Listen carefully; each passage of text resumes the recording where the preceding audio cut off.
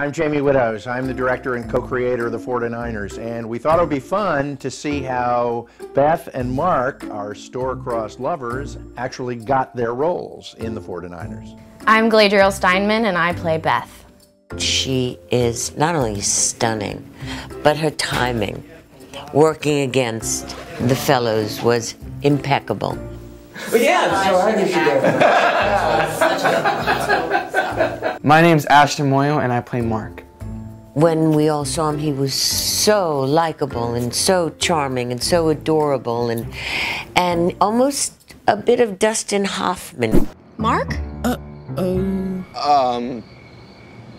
know, in the wild, this is how some males display their availability. Thanks for ruining the Discovery Channel for me. We had a chemistry read, a mix and match, where they put like different Beths and different Marks together to see how the chemistry heated up. And we did a scene with Ashton and Galadriel where they first meet Doyle. And Ashton's turn when he decides to steal a kiss from her was absolutely perfect. Yeah, I'd, do anything for this. break it up. I mean, is there like some kind of rule against kids being in love or something? The first time we ever had to kiss was actually in the audition. We just were like, hi, nice to meet you, okay, let's make out now. From the first time I kissed Galadriel, I knew that it was like the person I wanted to do this show with.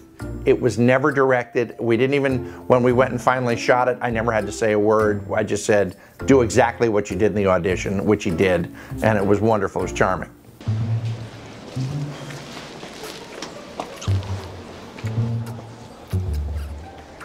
Hey, break it up, huh? Why, is there some mall law against two people being in love? I mean, personally, I think our audition together was pretty hilarious, but, that's just me. By the way, thanks for the throat exam. Thanks for watching the 49ers. On Hulu. See you next week.